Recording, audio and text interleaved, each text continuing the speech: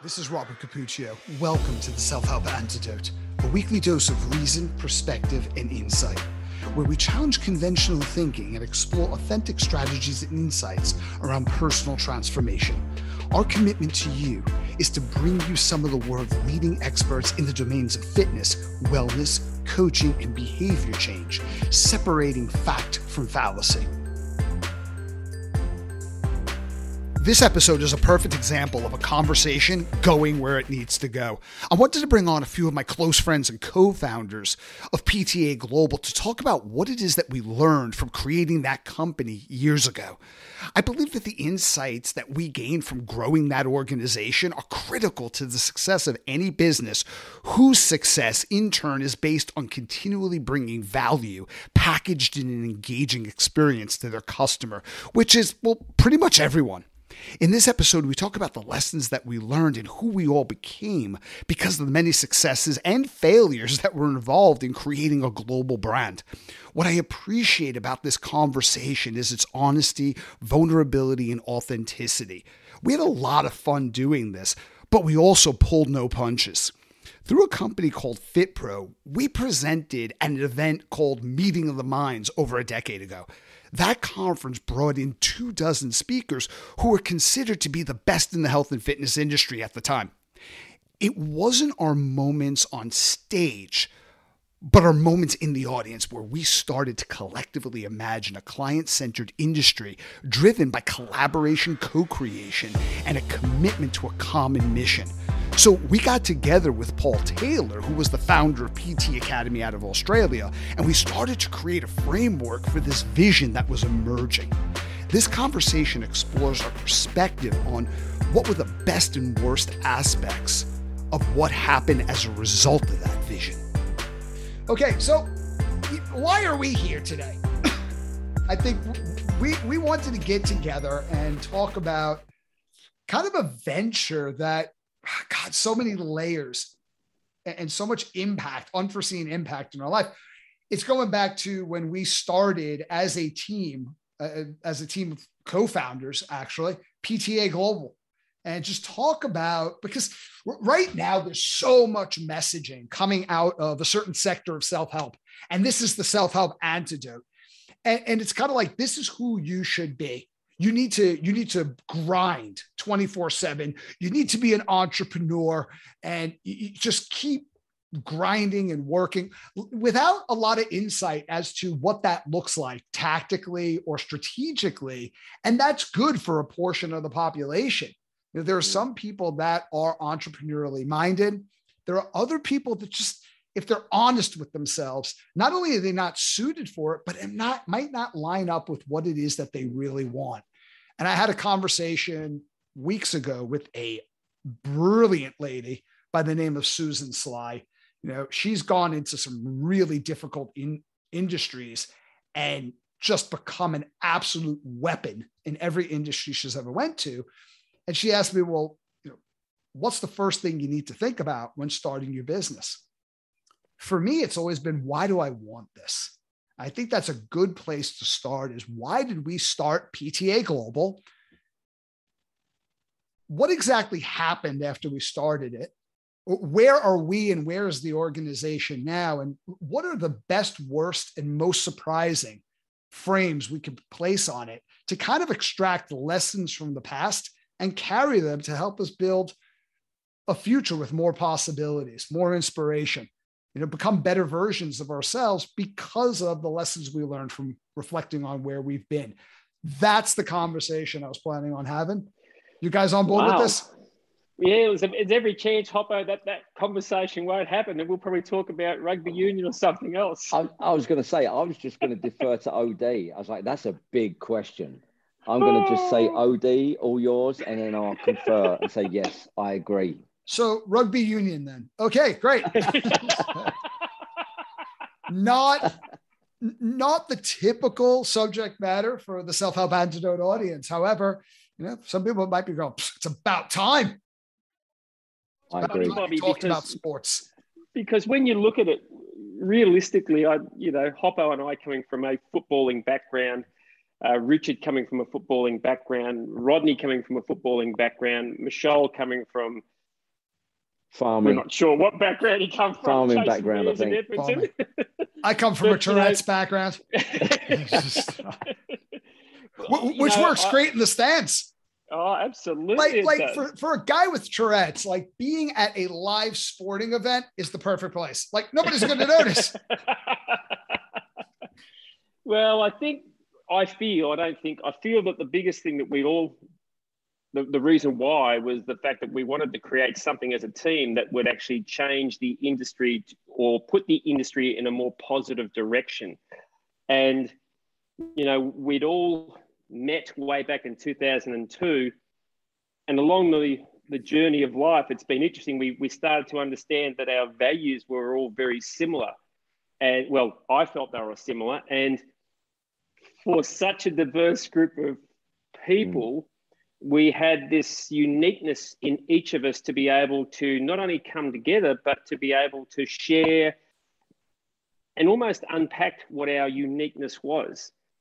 So, the why was in my perspective, was to be able to create a better opportunity for people to help other people in this industry that we call, fitness and health, whether it's wellness, whatever the title may be. And our uniqueness was something that the industry hadn't seen before, and was quite exciting because when we got together, it was just always an amazingly fun and enjoyable time, not to mention a great learning experience for me. Hoppo, as I'm listening to Ian, here's what I'm getting from this. I'm thinking further back in time, not much further, but meeting of the minds. Because when Ian's saying like we all had these shared values, like what were those values? Obviously, we all had a love of learning. Obviously, there was a burden of leadership. And what I mean by leadership is we kind of had a vision of where people can go within the space of the industry, and by extension, their clients. And we kind of imagined this future. And then we're like, okay, well, what are the tools, resources, strategies, and how do we communicate with people to create a movement that galvanizes a lot of people to come along with us? And it was also the value around collaboration and diversity. Because like prior to meeting of the minds, I think what we witnessed a lot was people operating in functional silos as a guru. You had really smart people that fundamentally disagreed with one another, vehemently disagreed. I remember that I was on a project where I was the head of training and development for fitness on a major health club chain. And we had launched that year a conference. And one of the funniest things was we had people in the organization and their whole job was to usher specific presenters, making sure that they never cross paths because they would fight. We were afraid of a physical altercation. It's like, what is going on in this industry? And then we go to meeting of the minds and it's on top of a mountain, literally, like high elevation. There's nowhere to go. And you're in a room. Like from the altitude. Yeah. Altitude, one beer, bye, I'm gone. So I'm a lightweight. So like for Aussies, I think it's like what, 1.5 beers at least. And I was going to say. So everybody was watching everyone else's presentation. They're like, we don't disagree with each other. We operate in different domains, but we all have the same vision. We all want the same things. I think it was at that event where we saw this industry can collaborate and synergize and leverage off of one another for the advantage of the people within it and the people we serve. That's what I'm thinking. As soon as I'm listening to talk about our values, I'm going meeting of the minds. Did you catch that, Hoppo? Or maybe something else showed up for you? No. I think you're on the money there. And all I would do is add to that. I think 2 words came to mind for me, like intuitively. One was vulnerability. I think something that we all had in common was vulnerability. And for me personally, I think the same word is synonymous with that is courage. And it takes tremendous vulnerability and courage to say we have a story that we want to share and here's our voice. Now, for many people, you're going to immediately say, oh my gosh, I've been waiting for that. That makes sense. For other people, it may validate what they already thought and felt. And for many, I would say most, when we launched PTA Global, it was either confusing or in conflict with what they, quote, believed about health, fitness, and wellness. So I think that takes a lot of vulnerability and courage to say, here's our story of what we think we're here to do. But I think it came from, to your point, Bob, is the meetings of the mind, what I felt, and here's my caveat, I was the last one to the table at PTA Global, and it was kind of by happen chance that I even arrived as a co-founder. And it's the same at meetings of the mind. This. Yeah, and it's the same at meetings of the mind. I was the last person invited with you guys and Paul Check and Mark Verstegen and Gary Gray and Gray Cook and Tom Purvis and all the Annette Lang and all the biggest names our industry had known. I was like the last person to the dance.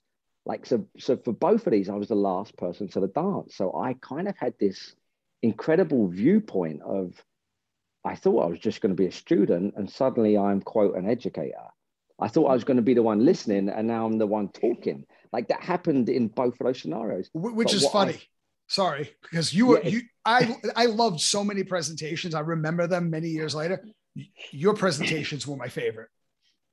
I had nothing to lose because I was an idiot that shouldn't have been there. So I just kind of opened my mouth. And to your point, I had that one beer at altitude and I got so sick that I think you guys probably remember at Meetings of the Mind, I opened with the whole idea that I've had 2 hours of sleep. I was up at 3 a.m. and then my opening took off from there. And it was just authentic. I literally just said what happened. And I kind of feel like that was for me, the DNA of PTA Global's founders was, all right, take all the noise out.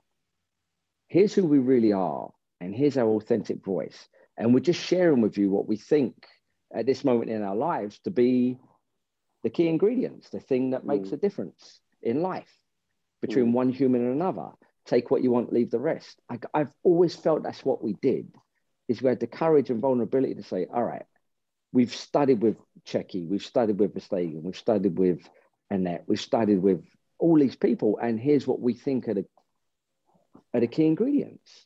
I didn't know many people that had that willingness to study under those other people. And one of the things I personally loved about the founders is we had actually studied under all the other people.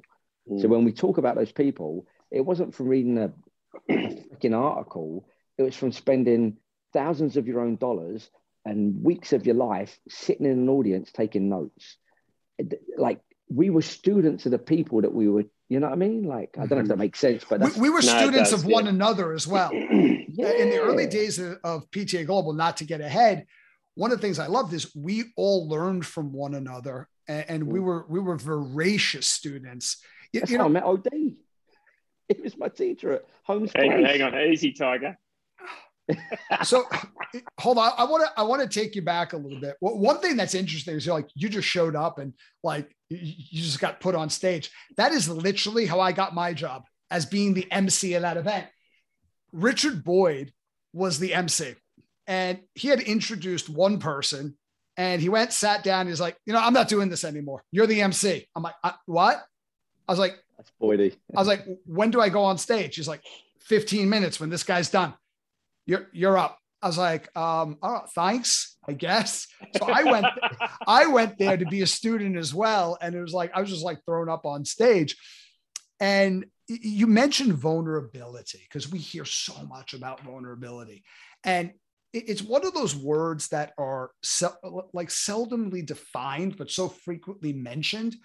What do you mean? And you also said, it's synonymous with courage, which I thought, isn't that interesting? Because I've never heard those two words paired together like that, but it makes sense. What's your definition of vulnerability?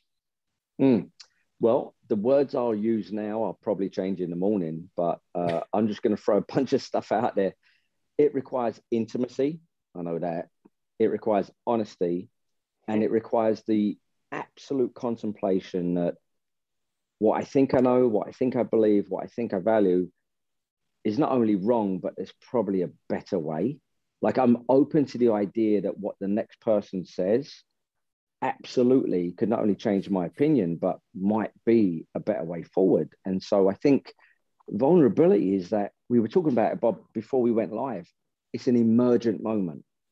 You know, I'm not just saying it because we're on the call, but you really changed how I perceived the concept of listening.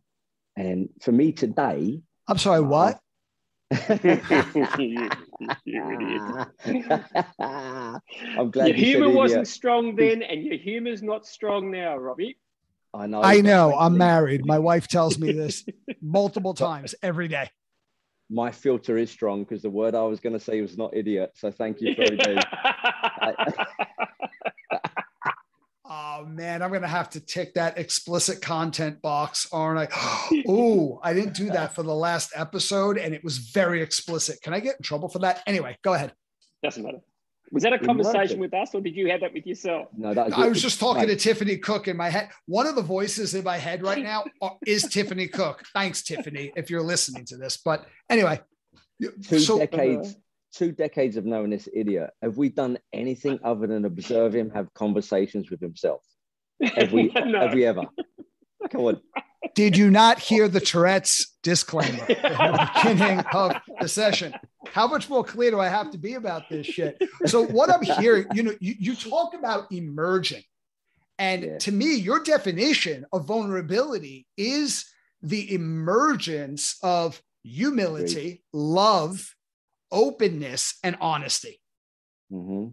And it's what is conceived in the intersection of those, you could call them values or critical strengths, that gives rise to vulnerability in the true sense.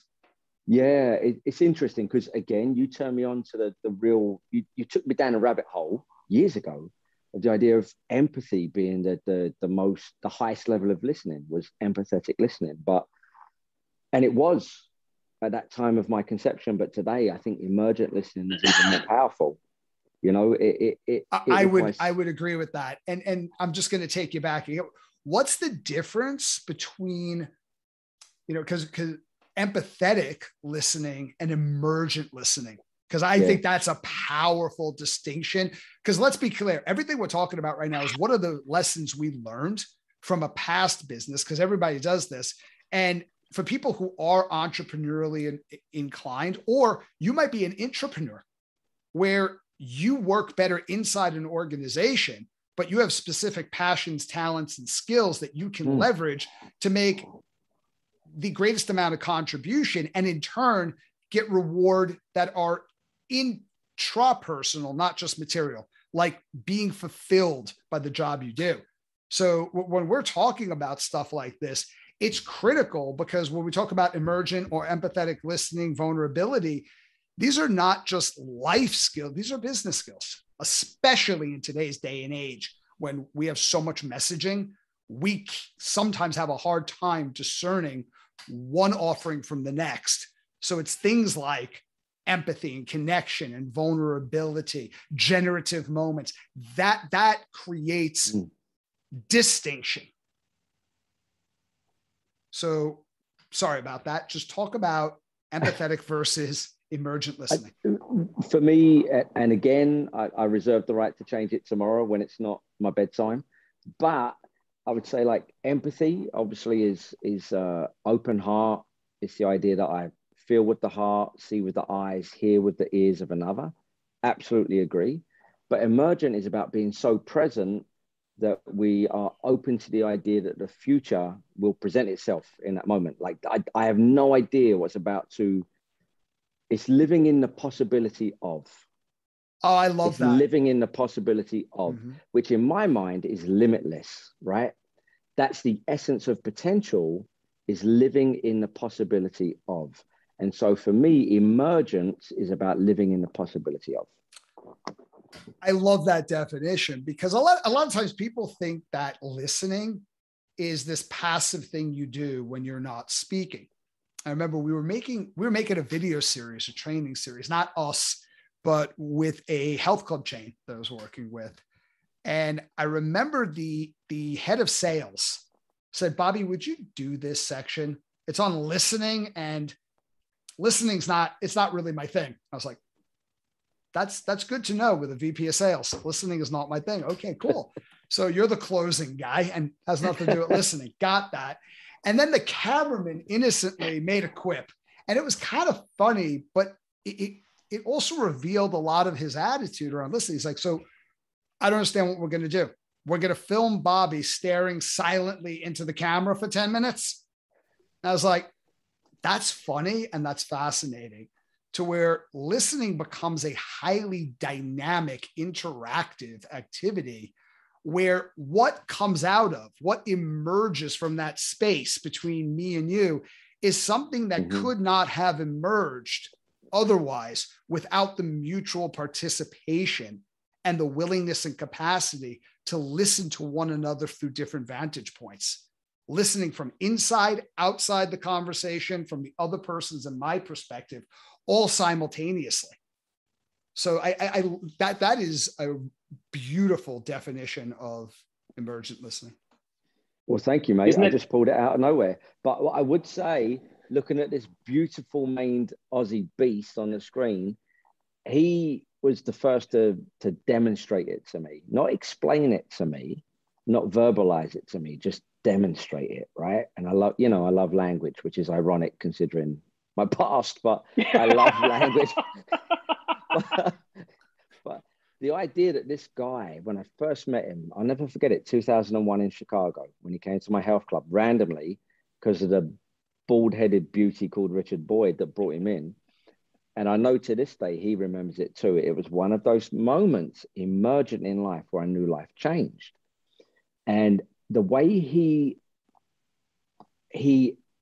created an environment for my coaches at that time at my health club to understand movement at a level they'd never even conceived, from basically a horse whisperer. And what it showed me was, the minute he told me, we went out for drinks. I don't know if you remember this, OD. We went out for drinks. I've still got a picture of me and my top coaches with you in 2001 in Chicago. And you told them the story of how you had grown up around horse trainers and horses and stables. And that's how you learn to connect to this creature. And they talked about that for months after. The idea that you could connect to another creature, a sentient being that you couldn't, quote, speak the same language to, right? And your whole point was, I've just got to be present. I never forget it. You're like, I just got to be present. And it's pretty obvious what it needs, what the horse needs. And I couldn't find the words for it at the time, but that was emergence. That was my first experience in our industry of realizing it would appear that the best people in our industry are just present to the thing in front of them. And Hoppo, you know what I mean? Hoppo, it was funny. I found that picture the other day I was going through, and here we are in Chicago. I'll never forget that day at all. But what's interesting, when Bobby so beautifully talked about the entrepreneurial and intrapreneurial, and now, we're talking about emergence, aren't we just talking about relationships? Aren't we just talking about how we have lived our lives? We've had to become, and I was a shocking listener because I thought you had to use your ears to listen. I listen more with my heart and my gut than I listen with anything else. I listen more in the ability to be able to observe the person in front of me, because if you can observe with all of your being, with all of your talent, with all of your skill, that's when we can truly start to understand and appreciate and show our empathy and compassion and show our emergent listening, because it really is just a relationship. And this journey all the way through, from 2001 to where we sit now, we have this conversation like we're in the room, because our relationships with each other are full of just what you've said, that honesty, humility, that love, because we've sat naked, we've emptied our hearts and our souls in front of each other. We know our highs and our lows. You're saying that figuratively, though. We've not. I'm saying that figuratively, Bobby. You can't mention Bobby's name in naked without bringing up emotional triggers. I'm not going to tell people I've shared rooms. Just want to clarify that one point there. I need therapy in the morning.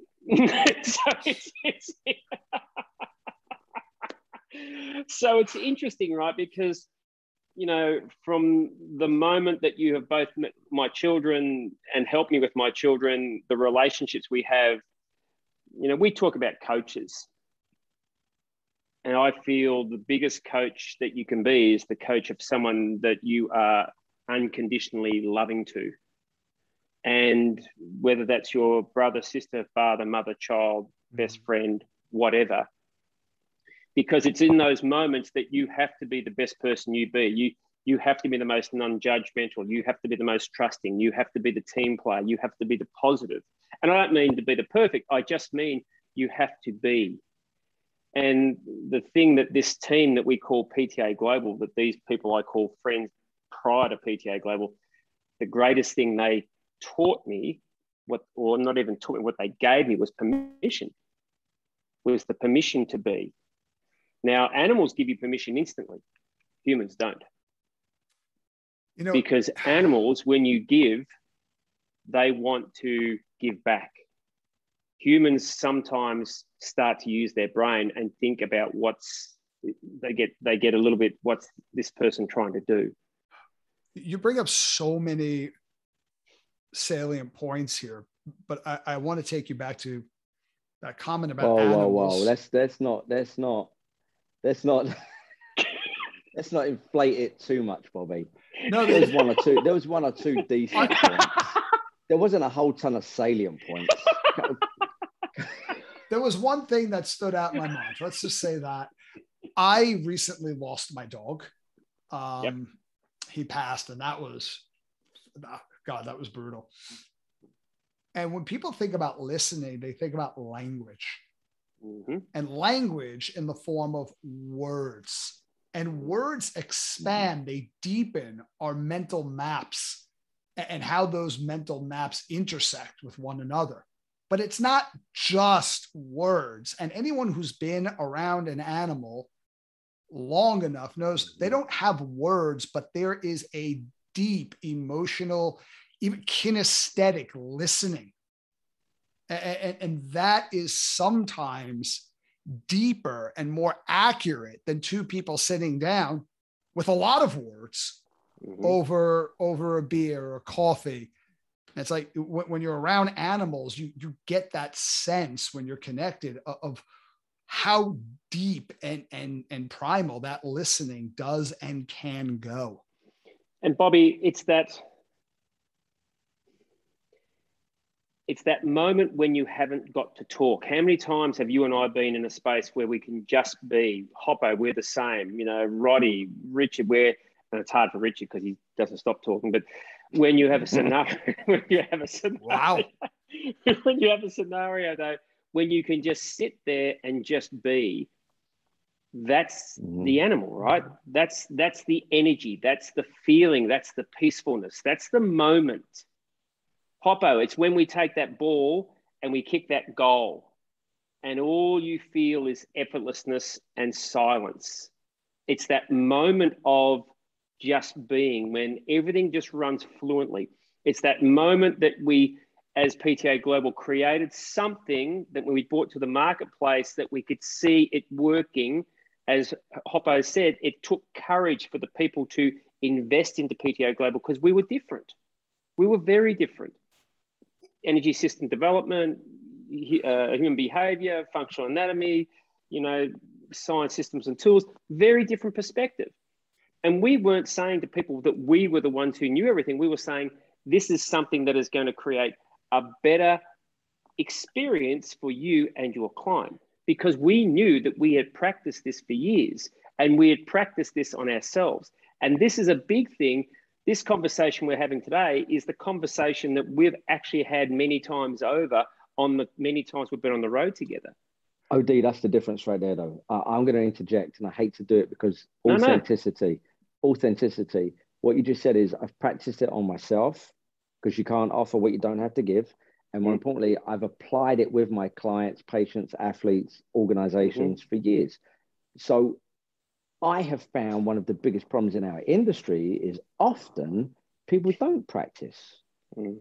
They can't authentically offer it because they've not done it.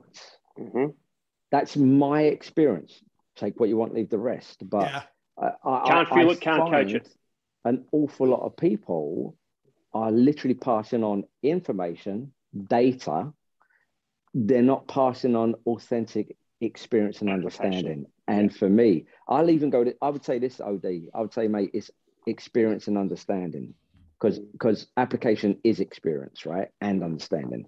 And I think we all vibrate at different levels of experience and understanding, and that shifts as we shift in life. And I think one of the biggest gifts of PTA Global was it was an authentic sharing of experience and understanding. We didn't try to pass on anything that wasn't authentic to us. There wasn't an underlying dogma. I think two things that stood out for me with PTA Global is we had respect for people within our domain and outside our circle. And when we recognized value, we wanted to share it. And it wasn't like, here's our system, our method. The focal point was the client, whether that client was a CEO of an organization, whether that was a fitness manager, trainer, or their client. That became our focal point. And I think the other thing that made us quite distinct, and because when you take a look at functional anatomy, when we look at behavior change, maybe people weren't talking about it the way we were talking about it, but they were talking about that. Those conversations were out there. It's the way we brought it together out of a willingness and a deep-seated desire to listen, because people were speaking at the audience. They weren't listening. And, we honestly had a lot of that too in the beginning, where this is what I think people need. And people are like, no, I don't need that. And I don't want that. And some of our blind spots was like, well, you don't think you do, but you really do. And it was like, okay, in my organization, I have 99 problems a day, and this isn't even the bottom one. So we did have that element in our enthusiasm and the best of our intentions of being a little bit tone deaf, but at our core, we had this desire and this willingness to listen. And that brought all of the elements we were talking about in a way that was suddenly relevant and compelling to the people in the seats, because it was delivered not as our method, but this is our response to being in communication with you. And I think that's what made, in my mind, PTA Global quite different. And, it did become a global brand. It's owned by the same company now underneath, the National Academy of Sports Medicine. It's gone through a journey. It was owned by Neil Spruce, which I thought, wow, talk about like the circle of life. Neil Spruce gave me my first shot out there in the fitness industry as a presenter, as an educator. And I was like, okay, wow. Okay. Neil owns the company that we used to have.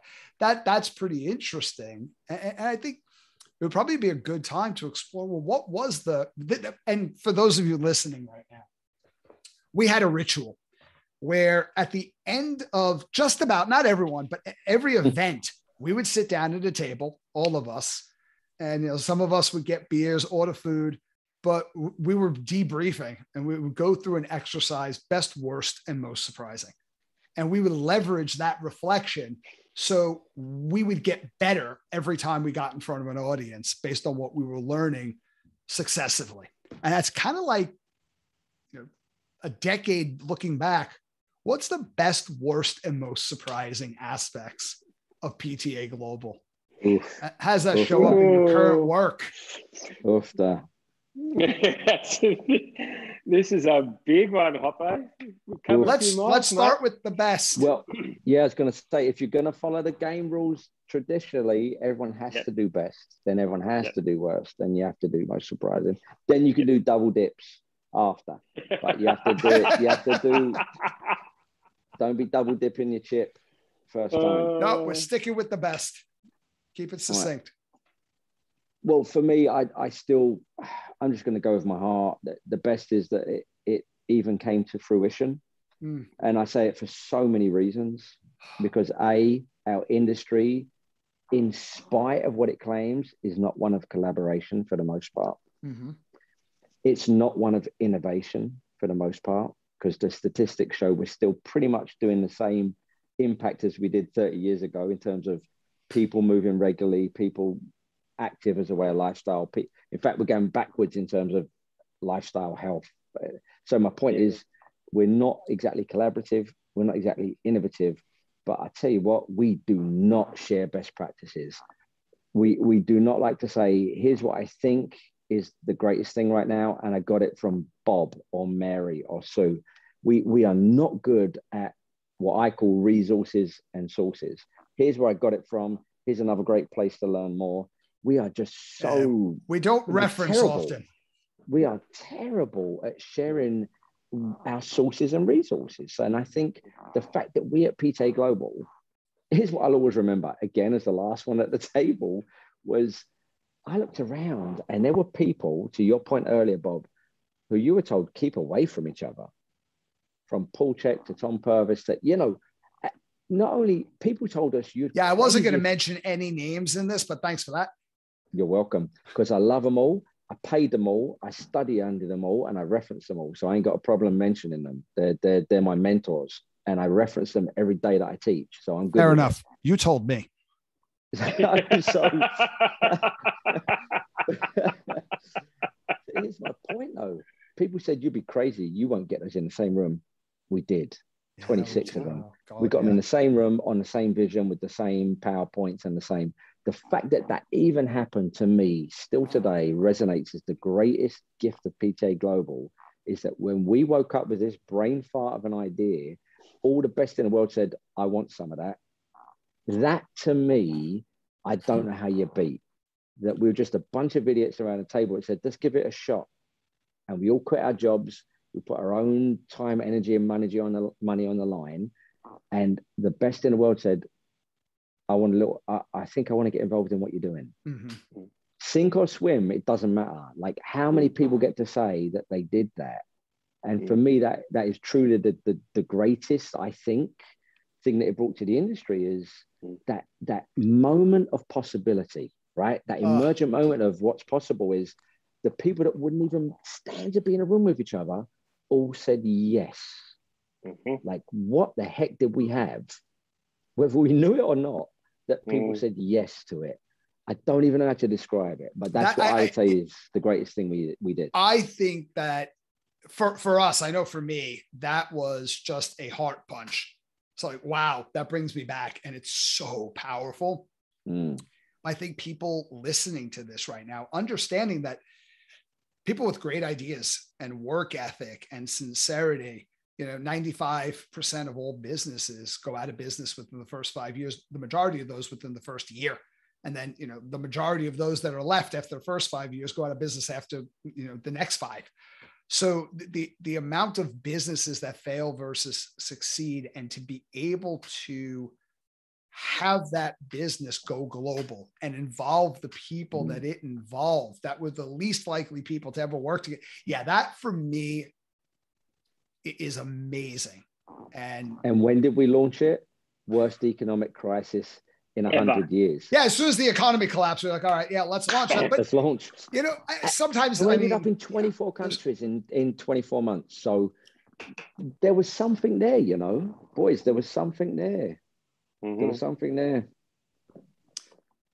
Ian. Well, Hoppo's hit the nail on the head, because that would have been no doubt my best. My other best is relationships and adaptation. We built the strongest relationship that I've ever been involved with as a team of human beings. And we also built the strongest relationships with every country we went into, Hoppo. That's what I was so proud of, that we could actually go in and resource, refer, help people understand better the people who were in part involved in PTA Global, the people who were providing information in that program, in that platform. So the relationships that we built with not just personal trainers or allied health professionals, but the professionals who were providing content was just amazing. And the most amazing thing that I've ever been a part of was our adaptability.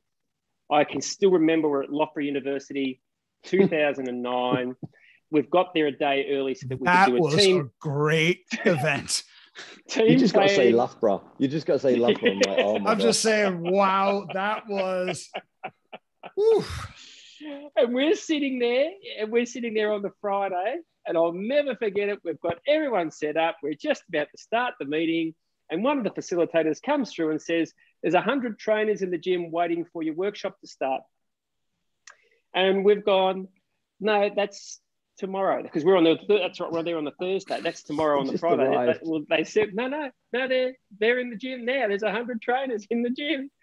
So we all look around and I go, yeah, I'm in. Roddy goes, yeah, I'm in. You boys said, all right, we'll get the stuff organised. You boys go away. And away we went. We had an 8-hour workshop and it flew and it was fantastic. But to be able to adapt on the fly at any given time in any given country to create solutions, the best I've ever worked with in the world.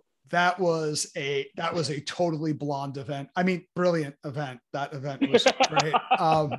But yeah, I have a little bit of a different memory. I don't even remember the workshops, to be fair, in 2009. I was very distracted for the whole time, Bobby. I was distracted that year, but yeah. That's true though. And actually now you mention that, mate, that was multiple times that we turn up. In fact, we got to a point that when we created our global, quote, master trainer, educator, network, we said, you should be able to go get on a plane with a single A4 piece of paper and teach the entire certification. And that's where system sciences and tools came from, was we were like, what's the one page that if you're sitting on a plane for 14 hours going to China with a different culture, country, time zone, language, dialect, and they've got no audio visual and no equipment and no space, you better be able to teach our course. That is the litmus test. It because I remember, I've been in organizations where I'm teaching and they'll look at me and go, okay, well, how long is this slide going to take exactly? I was like, I don't know. I haven't gotten there yet. Like, don't you have a notes page word for word where it's down to the exact minute? I've just got a picture. It's like, I'm like, if you've got to do that, it's funny because I did that earlier today, but if you've got to do that, you should not be teaching your subject matter. If you can't show up with a single page or nothing and still teach just as effectively as if you had like PowerPoints behind you, you're probably, there's a whole rabbit hole we can go on this, but you probably shouldn't be teaching your subject matter. And I just want to say, in my defense, when I said I couldn't remember anything, I was very well behaved in these events. For the people listening, I am not someone who misbehaves at conferences. This particular conference had a particular person, and it was very different. So just Holto doesn't he dig himself a hole? For a bloke who's so smart, doesn't he just? I'd love to have him in a funeral business. I don't think he digs it anymore. I just think it's like a shadow. It follows him. There's just a hole wherever he goes. You're like, Bobby, be careful. There's a hole to your left, to your right, in front of you, behind you, below you. There's just a hole at all times. So don't move. Yeah. So getting back to, teaching off a page. Okay. Excellent. That was one of our gifts though. That is definitely one of our best. Is we took this complex 50-hour certification, 20-hour bridging, 12-hour advanced, exercise and stress management course, behavioral change and exercise course, and we could get on a plane to anywhere in the world and say, give me a piece of paper. And I reckon I can impact and influence a room of people for the better. And I don't want to go down a rabbit hole, but we've lost respect. We're losing respect for mastery. It's about doing. And it's like, there's no Cliff Notes version of this. The reason why we were able to do that, yes, we spent a lot of time thinking about how to streamline it and how to teach it, but we spent like how many 15, 16, 17-hour days did we have drilling like with each other, just in a room. Each other. We would sit down and say, dude, you said this, that wasn't cool. You said this, that was brilliant. You forgot this. And there was no animosity or emotional triggers. It was like, you wanted to know, boys, what did I do today? Yeah. Which certification was this? It was very rare. I don't. It was ACSM, mate. Have you been paying attention? It's called How to Dig a Hole Without a Shovel. Author Bobby Capuccio. No, but I want to chime in for my best, because for me, the best was working on the team, because it helped me clarify my own values, because I have, as you know, and the listeners probably suspect, I have a lot of personality flaws. I have a lot of character flaws. And one of them is, I would get caught up in what I believe I should value versus what I authentically value. It whispers to you at first, but it gets louder and louder until that whisper becomes a roar. And for all the times I was told, well, you need to create your own brand, do your own thing, I had zero interest in doing that. And if it wasn't PTA Global, it was BTA Global, Bobby's Training Academy Global. PTA Global stands for Personal Training Academy Global, by the way. Yeah. And that's for the listener, not for you. You had far too much time to think about that, Hoppo. Yeah, but I just came up with that on the fly. Yeah. Oh, yeah, sure you did. Absolutely. No, but I wouldn't have been interested in doing that. Not only would I have not been interested, but I wouldn't have learned as much and it wouldn't have been as fulfilling.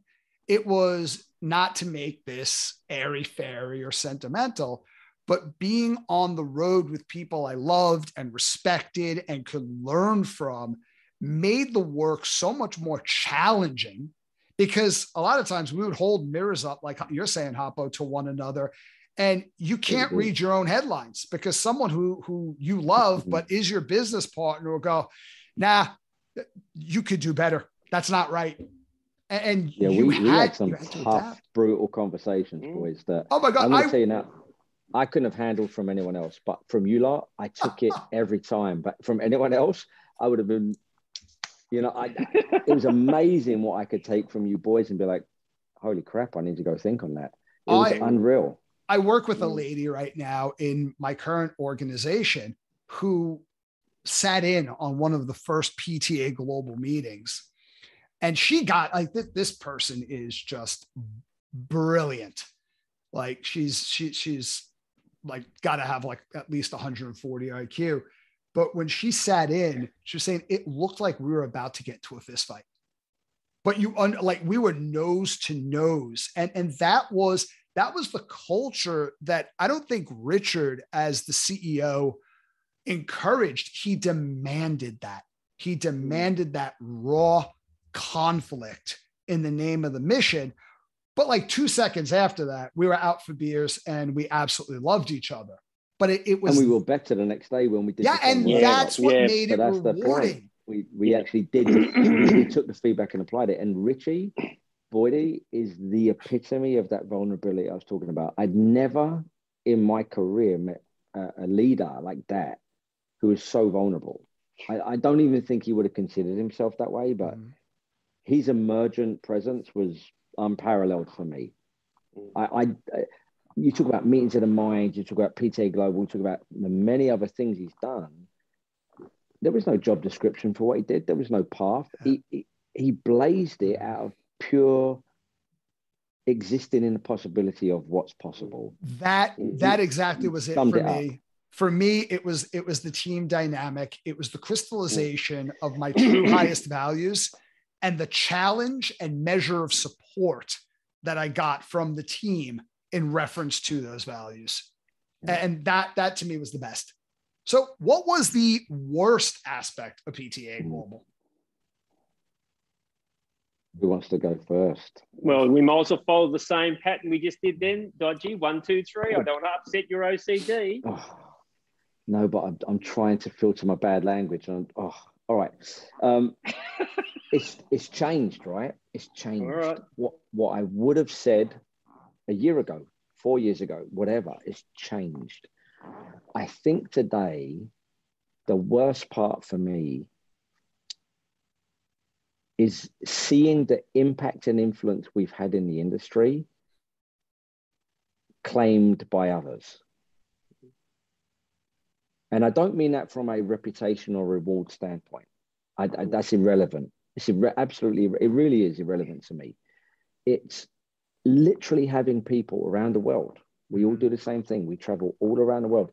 I have had people I'm going to give just one example, in Thailand, a conference, come up to me and after a presentation, recite our PTA Global work to me and tell me that I should go take the course.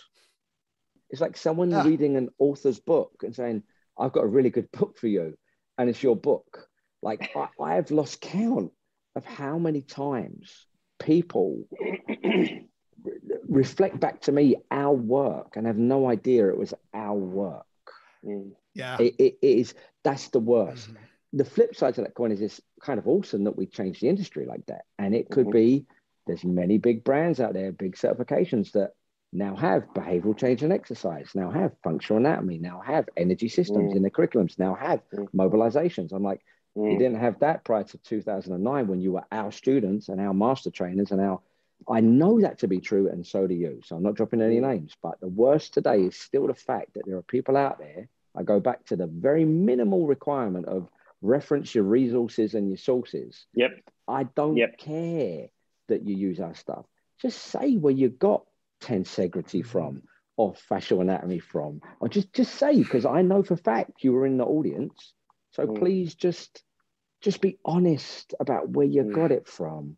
That pains me as a human being. I think it's the honesty, because here's where this bothers me deeply, because I think we have the same grievance, but we see it a little bit differently. Maybe there were people that I had worked with prior to PTA Global. I'll just leave it at that. And every time I would talk about coaching and behavior change, and in their defense, this is going back as early as 2000, 2001. I sounded like a crazy person because I, like you, Hoppo, came from the clubs. And the reality of the club is very different than the ivory tower.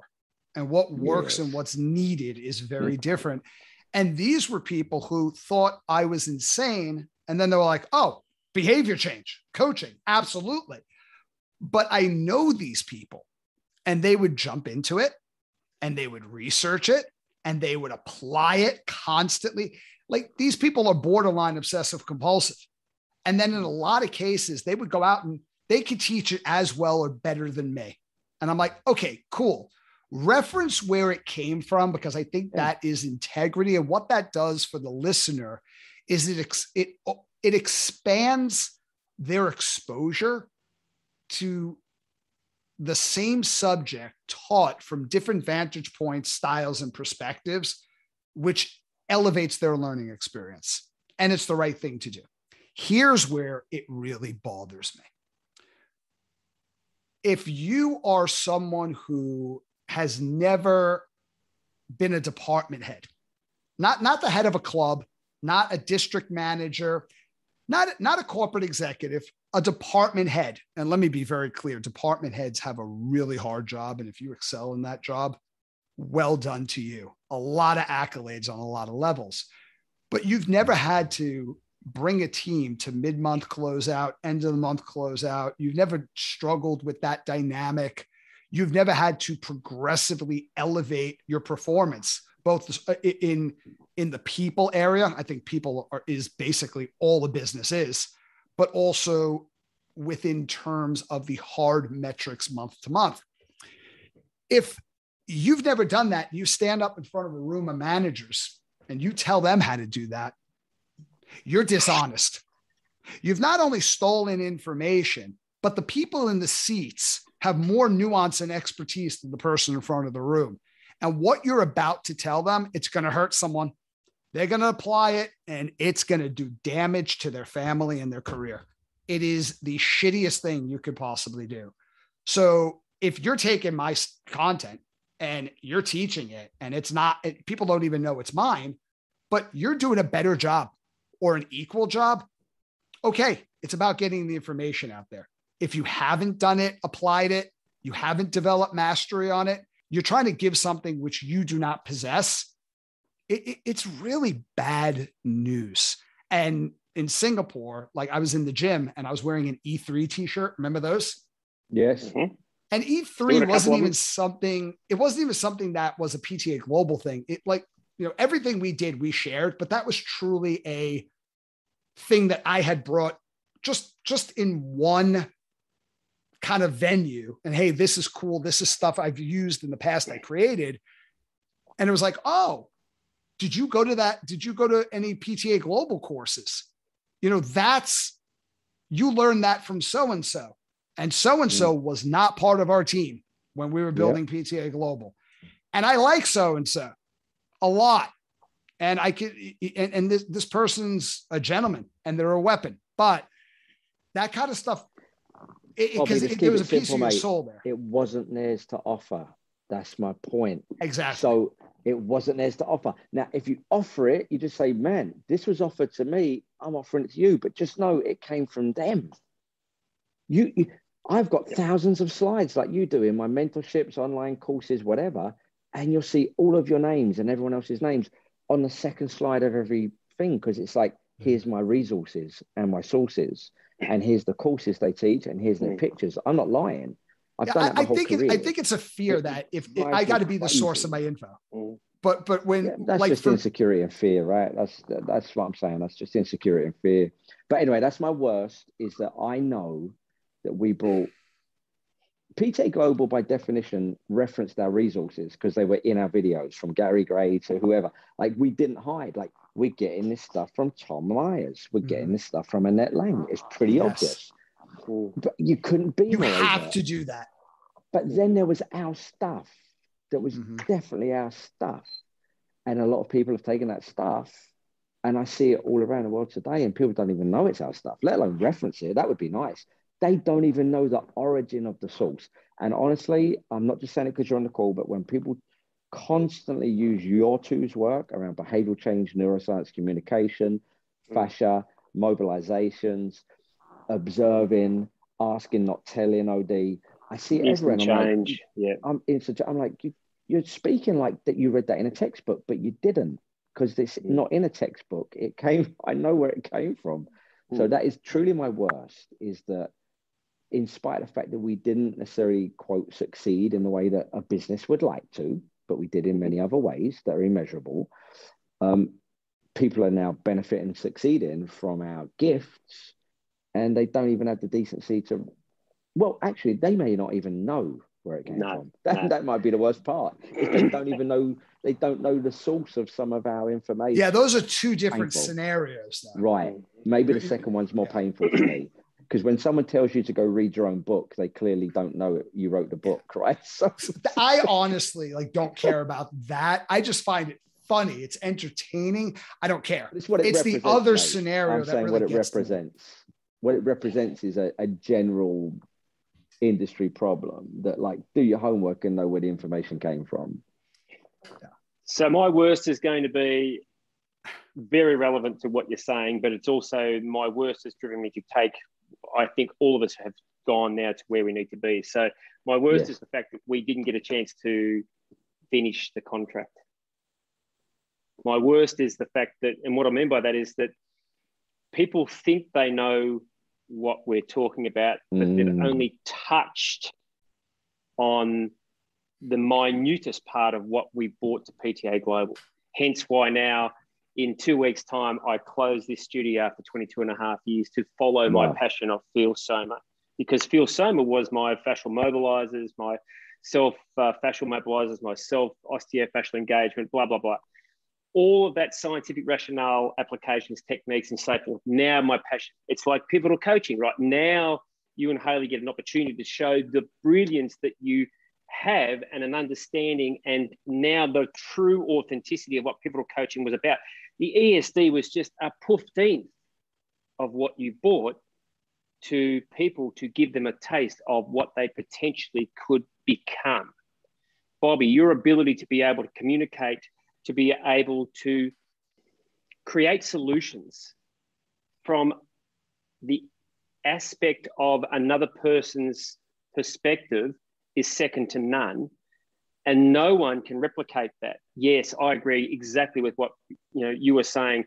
Rodney's systems ability to be able to think and put into systems, Michelle's brilliance from reading comic books to quantum physics and his understanding of the body, second to none. Boy's ability to be able to connect, but no one can replicate what we do.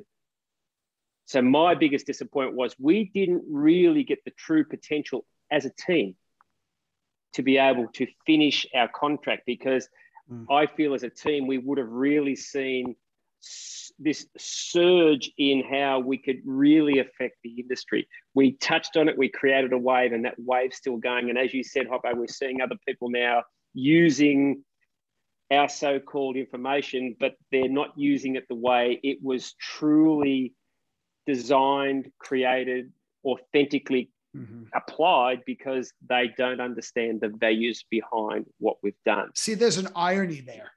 And the irony is, if you're trying to produce a tangible result in your business, all your focus and energy and efforts need to be driven to produce that outcome. And very often that mentality is what destroys or limits the outcome you so desperately want to manifest. When we started PTA Global, it was about us, the team. It was about the people and bringing value. And it was like, if I bring value and if we go out and we serve people, the numbers will show up. And then people got involved in the business. It was like, look, no, it's about the numbers. It's about the money. We got to put that first, because if we get the money, then we can add value. Even if it's diluted a little bit. And it's like, the second you start making your business about hitting those financial outcomes, especially a business that was new and started in such a dynamic environment, what made that business was people going, hey, I love this. Wow, I get this. You start taking your focus off of the people and off of the team, the wheels will start to come off. And that's interesting. Like, for me, the worst part about PTA Global, to be very honest, it was my own inauthenticity. Like, PTA Global taught me so much about myself, many good things, but it showed me a lot of ugly aspects to my personality. And on the good side, it was about being on the road with all of you. And I can't even describe what that comment. Why is that inauthentic? Well, That's here's who you why. were. No, well, here's why here's where I'm going. You pulled a gun, I'm in trouble. Mate, you're halfway around the world. I reckon it'll come through the lens. If I start shooting holes in my computer screen, I think my neighbor might take issue with it. I might have to end this when the police come kicking down the door. But I think you'll be okay. No, keep it on. I'm going to want to see that. So, and thank you for listening to another edition of the Self-Help Agenda. So I think what happened was, I started to, given my background, PTA Global was becoming a surrogate family for me. I was like, all right, this is my family. These are my brothers. And I think I started telling myself a story of who people on the team wanted me to be. And I started changing, not what I believed, but how I communicated and delivered what it is that I believed in a way that would get me the most amount of acceptance within my family.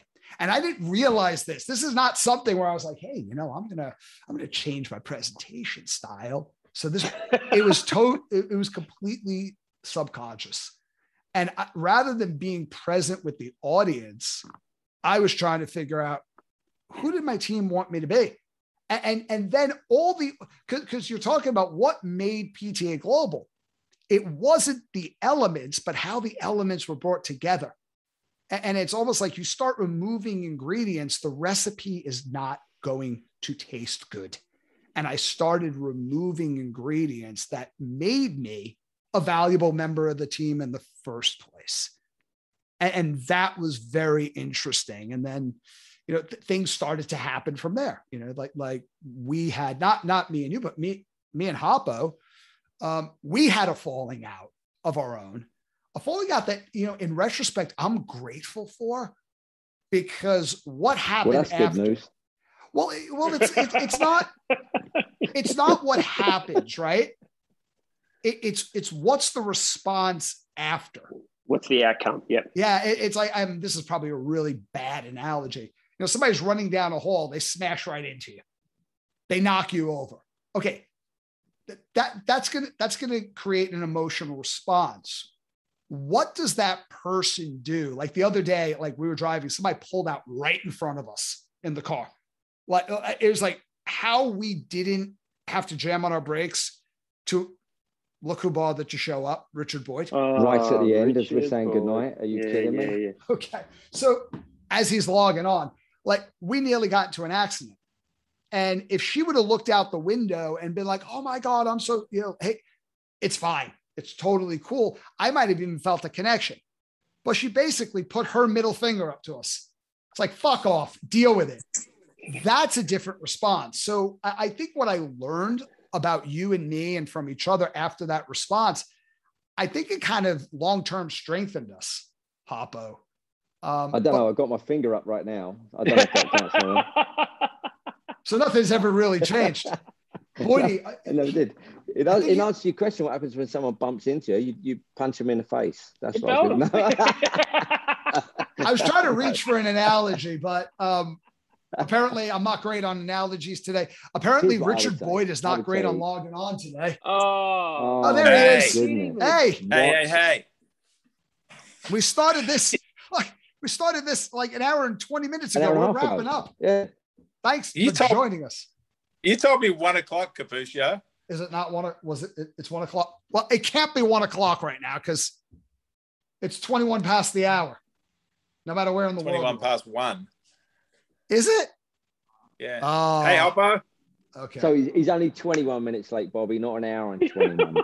My apologies. Straight. Very sorry about that. Hello, Boydie. mate. How you doing? I'm ready for bed. I should have been in bed 2 hours ago. Oh shit. Where's Roddy? We told Roddy that you were coming, and he's like, "Oh, fuck him. I'm not coming on." This sounds like a meeting we would have in Loughborough. Where's Roddy? Where's Hoppo? Where's Michelle? Anyone spoke to Moose today? No, don't know where he is. Roddy's probably enjoying a double bourbon right now in front of the fireplace. Out the back of his boot. Yeah. Hoppo, where are you? I'm at home. At Chicago? Yeah, mate. Yeah. Nice. Given us all that's going on in the world, there's really no travel. You know what I mean? Yeah. Yeah. No travel for me, mate. It's been a long time since I traveled. Yeah. I think last time I spoke to you, I think one of the last things you did, was it Brazil? Was that ages ago? I've done a lot of Brazils, but yeah, it probably was a lot ago. Look, Bobby's like, all right, we're in a podcast. How do I get this back to a podcast? Because he's like, this is going to just be a catch up now. I mean, like, I'm sure the listeners are fascinated by how many times like Hoppo's been to Brazil. I mean, it's like everyone's DMing me like, listen, great podcast, but what I really want to know is how many times has Hoppo been to South America? How come you never covered that? Yeah. It's like, does he really punch people when they bump into him? Yes. Yeah, you missed that. Yes, and the other one is 7. So, yes, and 7. We only got to best and worst. I think Boydie's gone. He left. He's like, okay, these clowns, I'm out of here. But most surprising. I was going to ask before we even get into most of it. We might not even get to most surprising. We'll probably have to have the surprise episode later for part 2. Boydie, let's get your feedback. Because you were the CEO, you were the leader of PTA Global. When you look back on the lessons, what was the best? What was the worst aspect? Keep your pants. Oh gosh, I think if I'm not sure what you guys have said because I'm on a bit late, so I apologize. But I think the best aspect for all of us was it was probably some of the most interesting and exciting times of our lives. I think we all wanted to work together, and it was the first chance for us to actually all do it in one place. And we got to see each other so regularly, even though we all lived in different places. But San Diego became just that bit of a hub for us, and it was just amazing that we all got to spend so much time together.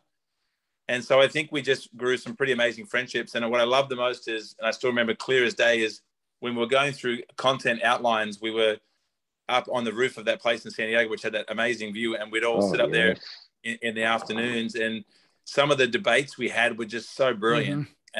And it was one of those things where the whole group had so much respect for each other, but we all very much disagreed on many things. And it was amazing that we could all, at times get together and just basically, really hash something out. And at the end of it, some of the ideas we had were so solid and such good and creative ideas. And I think it wouldn't have happened unless we all came at it from different angles. But we were all respectful enough to listen and sort of work through the argument. And then at the end of it, I think it obviously bonded us for life, but I think it created some really great structure. And I think, the thing that drove into, when I look how we sort of ended up forming PTA Global, I think it was really all formed from the fact that when we all trained ourselves, and then when we all traveled as trainers, educating through PT on the Net, I think what we all realized is that there was a lot of trainers out there that just weren't connecting with the client in front of them. And I think we really felt that was a really big, important missing component. And, I think a lot of people may have looked originally at some of the content headings that we use, where we had things like liability and we had a lot about meeting people where they were supposed to be met. I think it all really stemmed from the fact that we really wanted these trainers to not just do another certification, but actually learn how to connect with that customer. And I think, one person that I know all of us were in the room at that time, it was up in Breckenridge, I believe, for a meeting of the mine events for PT on the Net. And we had all these amazing presenters from all over the world, including, everyone on this call except me. And it was really about, you had Charles Poliquin talking about all these Olympians that he'd trained in Czechia, and you had Brian Grasso, and you had, all these amazing presenters. But the one that moved all of us the most, and the one that was the most controversial, was Annette Lang. Yep.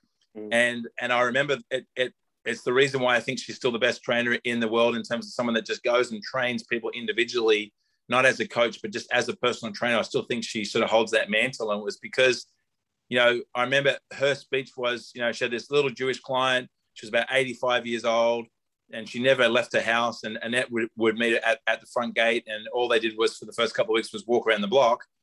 And then she dropped the bomb on everyone by saying that she still allowed the client to smoke. And I remember everybody was like flabbergasted, and all the fitness people were very righteous. And they're like, how could she? A lot of pearl collection in that room. Yeah, there was.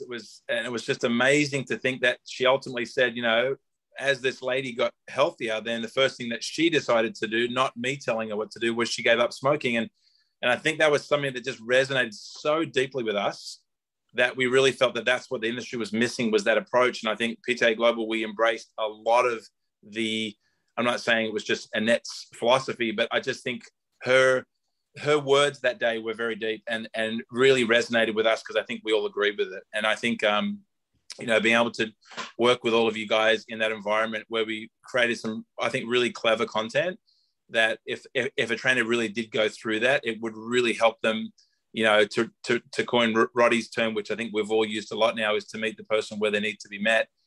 And I think, I think it made a big difference. And I think we would have all liked to have seen that gone a lot further in our careers, but we sort of all had to merge off into some other exciting things as well too. But it was definitely, for me, it was, bringing together great friends to create, great friends who are obviously very, very good at what they do.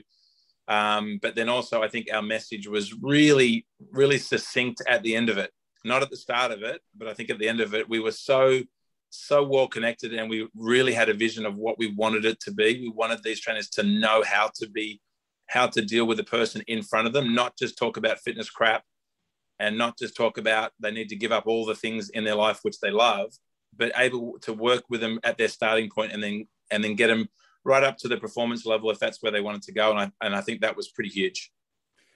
Wow. Like, you encapsulated everything we were talking about for like 90 minutes. We might have not come on this. We may have not come on this talk. Could have did like 10 minutes with Richard Boyd. I think you're fluffing his ego. It made no sense to me. Well, we could literally do a 5-hour podcast.